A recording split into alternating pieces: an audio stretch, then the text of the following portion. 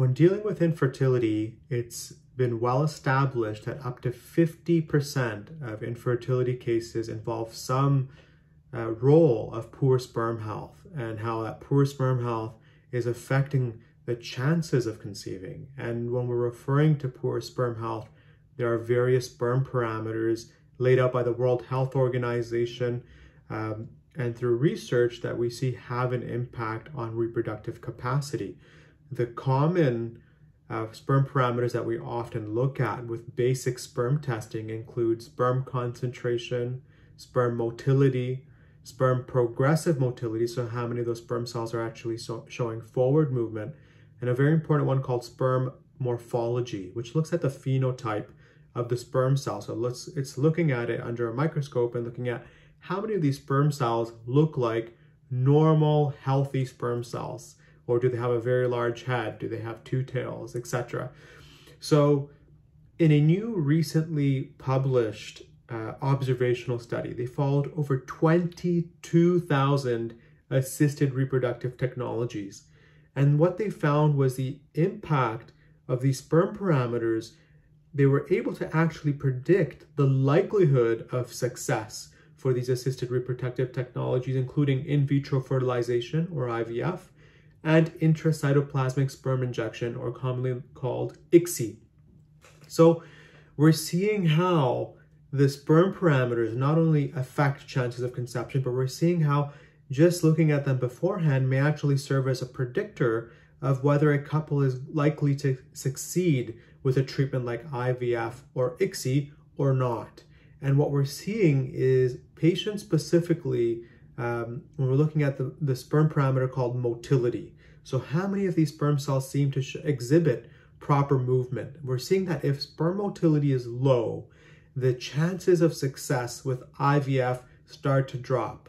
And this is because we need healthy sperm motility to help fertilize the follicles. So if we're getting an X number of follicles with IVF and the motility is low, we see that the fertilization rate drops. So the number of those follicles that actually go on to become embryos is lower than what we would expect compared to a patient that had healthy and good sperm motility. Similarly, for ICSI, we often overcome this barrier of low sperm motility because the sperm cell is injected directly into the egg. So we get fertilization. It's guarantees fertilization. What we see is if the sperm morphology, so what we were referring to earlier as low normal sperm morphology, so a low number of sperm cells looking like healthy normal sperm cells, actually predicts whether ICSI is going to be successful or not. So patients that have low sperm morphology are actually at risk of a much lower chance of succeeding with a treatment like ICSI. Now you'll note, since the beginning of this conversation or video, we haven't even talked about egg health. We're just looking at sperm health when it comes to these predictions. So when we're looking at the predictive value of sperm health, we have to start understanding that even if we have fertilized embryos, even if we have good sperm concentration, some of these parameters may negatively contribute or may increase the likelihood of failing with IVF or ICSI. And what I often find with fertility treatments when patients come to our office or we're doing a consultation is they're often given their parameters and they're told there's an issue with sperm motility or there's an issue with sperm concentration. You know, it should ideally be better, but you know what? It's okay. People can still get pregnant and that's about it. So a lot of patients are left feeling uninformed and feel like they have a lack of actionable information. So they don't know what the next steps necessarily are. What can they do about the low sperm concentration? What can they do about low sperm motility or low normal sperm morphology? What does it even mean? And so patients are often looking for answers, and they often show up at our office to help obtain those answers and what they can be doing from an evidence-based perspective to help improve their chances of conceiving by improving the sperm parameters. Because a lot of patients understand that if the sperm levels are low, if the sperm concentration is low, if the motility is low, even like IVF or ICSI aside, we know that's going to negatively impact their chances of conceiving naturally. So not only does the sperm health have an important impact on the chances of success potentially with IVF and ICSI, but also with natural cycles. So for me, it makes sense in the preconception period that we really need to focus on sperm health as well. And a lot of patients tell me that they really aren't given any instructions. They're told that the sperm health is unfortunately low, or it's borderline, or it's suboptimal, but there's really no indication or instructions given on what to do next or what they can do about it and whether they should even be retesting down the road to see if these numbers have improved with certain lifestyle changes, etc. What I want to chat with you specifically today is a new review that was published that looked at the data of over 20 clinical trials that specifically evaluated for the role of medicinal herbs in the treatment of sperm factor infertility. And to me, this is very important because of all the 20 studies they looked at, all of them reported an incredibly high safety profile. Many of them reported 0 side effects.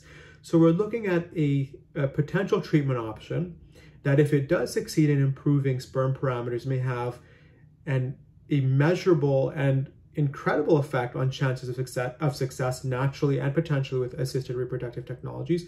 And we're seeing that the risk of harm from these therapies is incredibly low. So when it comes to these therapies, how does that work? How does a herb even work to, improve sperm parameters and support the chances of fertility?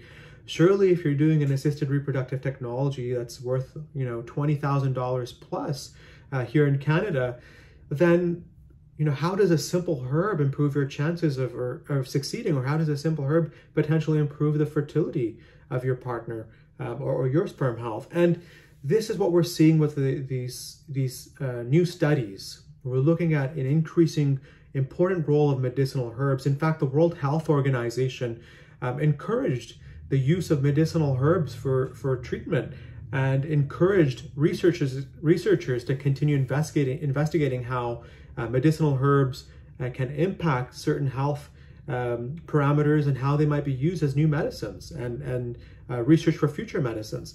And so we're seeing that medicinal herbs in general can possess 3 specific qualities that seem to impact or support sperm health. Number one is we see that a lot of these medicinal compounds that are used in this review contain what we call polyphenolic compounds and flavonoids. And flavonoids and polyphenolic compounds are very strong antioxidants or can exert antioxidant activity. And this is very important because sperm cells are incredibly vulnerable to a specific type of chemical stress known as oxidative stress, which is caused by reactive oxygen species. So antioxidants in the form of these polyphenolic compounds and flavonoids we see can reduce the negative impact that reactive oxygen species have on sperm health and may support sperm function. We also see that these medicinal herbs may actually reduce the chances of stress-induced infertility. So we see that they contain certain amino acids like tryptophan, and they contain certain steroids which can actually support the nervous system, and they bind to serotonin and GABA receptors in the nervous system and may help to reduce stress, and that can induce certain hormonal changes, which is part of the third property that certain medicinal herbs have. They can actually have a hormonal modulatory effect, meaning they can cause hormones to shift in a certain direction.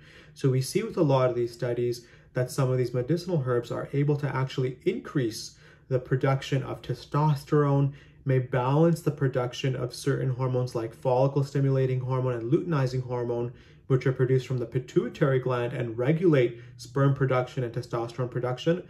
The herbs can also affect something called gonadotropin releasing hormone secretion from the hypothalamus, which is kind of the top of the ladder. So the gonadotropin releasing hormone affects the pituitary gland, which secretes LH and FSH, which tells the testes to produce sperm and produce testosterone.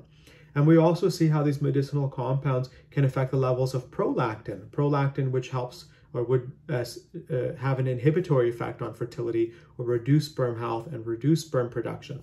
So we see that these herbs can have 1, 2, 3, or varying combinations of effects there. And what's most important is that we see a controversy around the safety of these herbs because of the concentration of their active components or ingredients. So it's very important to work with a licensed healthcare provider, a naturopathic doctor, to help have proper medical supervision when prescribing these therapies, and being able to further evaluate for other factors as well. So the medicinal herbs in themselves present a potential avenue for supporting sperm health and fertility, but we also look at it in combination with a variety of other important factors.